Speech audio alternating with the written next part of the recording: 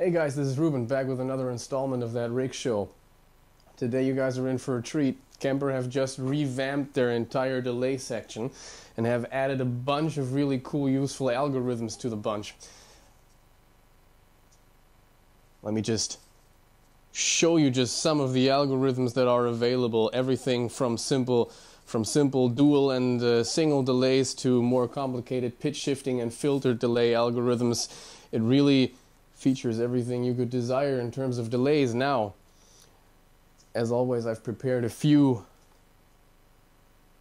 sounds to show you. You already heard a bit of the first one, based around a Vox style edge of breakup amp, and I'm using just a simple one-tap delay that I've filtered to sound a little bit like a tape delay. You can hear it has some significant high-pass filter on it and some randomized modulation. And I'm using it, I set it up for a dotted eighth note rhythm.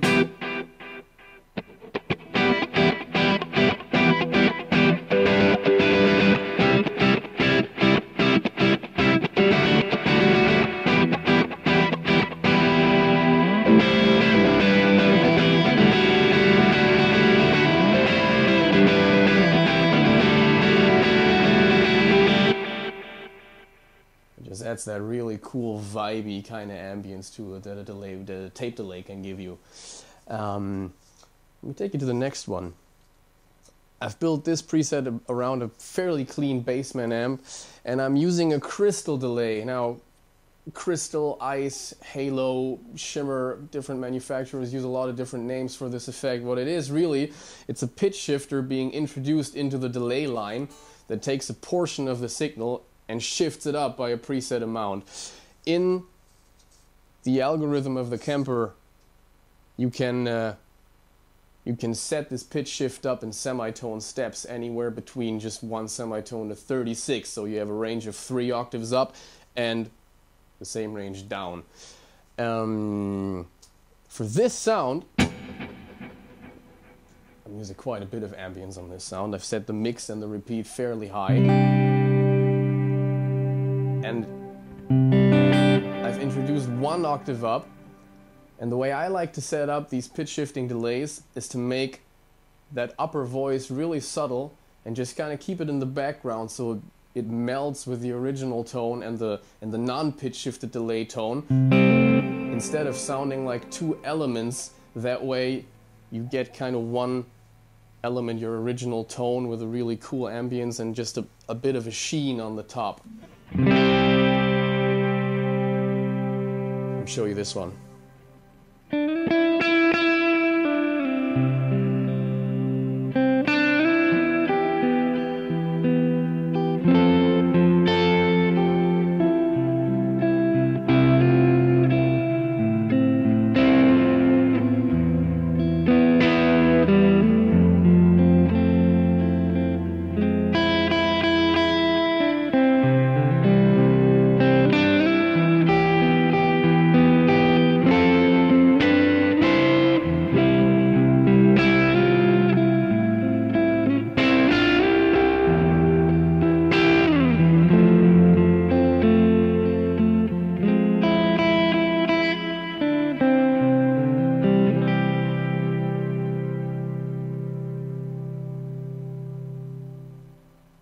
The delay trail of this preset also features quite a bit of modulation on top. You can really kind of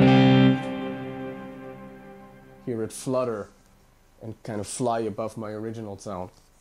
I've made a second sound around the crystal delay with a slightly more drastic effect. It's still clean, it's a bit longer and more intense than the one I just showed you, and it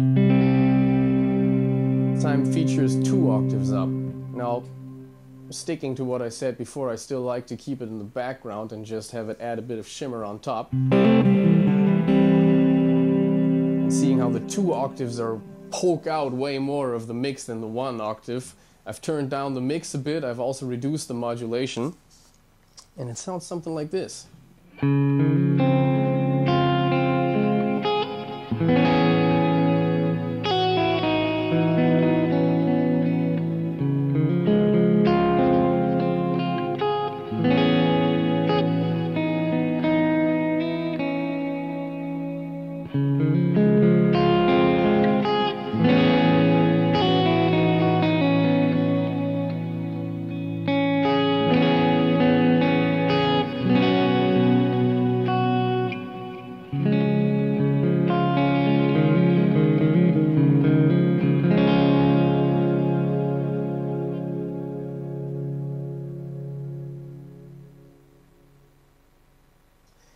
Using another algorithm,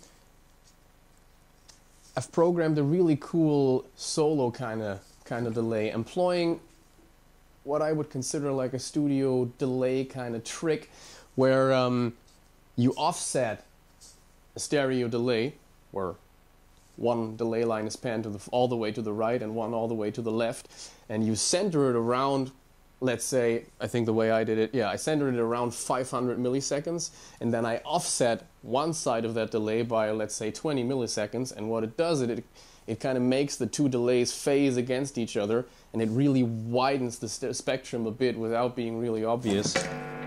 I'm doing this on a quite gainy lead sound.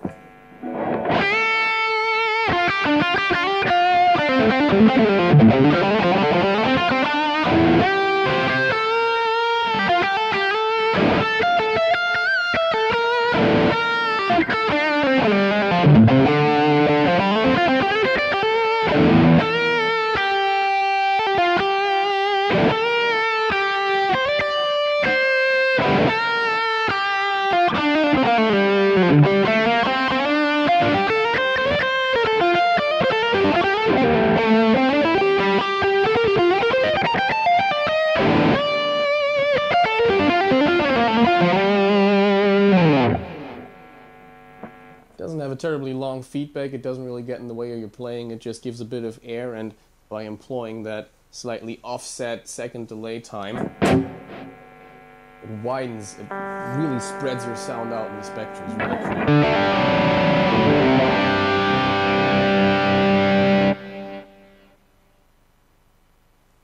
I got one more very dramatic delay effect in store for you. This one is using another dual tap algorithm in the Kemper that puts the two delay lines in serial, so they're not in parallel to each other, not affecting one another. They're now in series, so one delay gets fed into the second one. And I've set up a cool swell preset with this one, so it should sound something like this.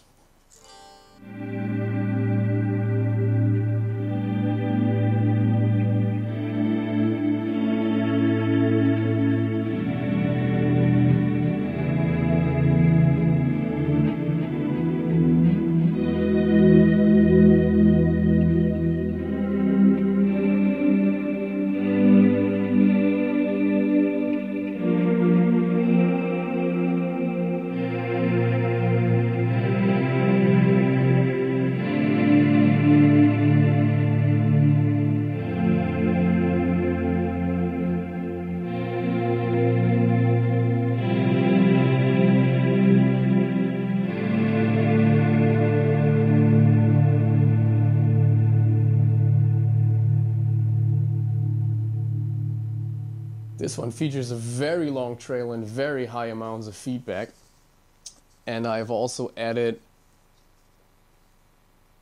very high amounts of modulation onto this trail to really kind of make it fly. Really sweet. The point of a delay like this is to artificially sustain the sound that you're swelling into, so that the sound will seemingly last until the next swell comes in. So as I play a sound,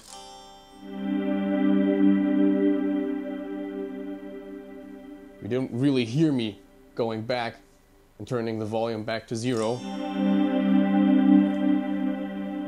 It basically stands so that when I go from one chord to another,